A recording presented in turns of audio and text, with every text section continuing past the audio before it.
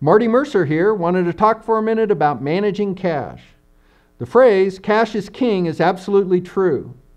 Positive cash flow is the lifeblood of any company, and without it, a company will simply wither and die. Here are 3 simple things you can do to improve cash flow. First, get paid faster. If your customers are paying on average in more than 30 days, implement processes that will reduce this delay.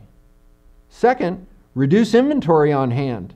How much and how long you hold inventory ties up cash. Do this and you'll free up significant amounts of cash.